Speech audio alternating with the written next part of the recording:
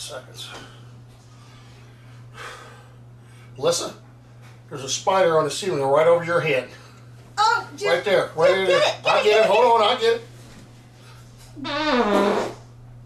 Ah, Jim, that is not funny. You're sleeping on the couch.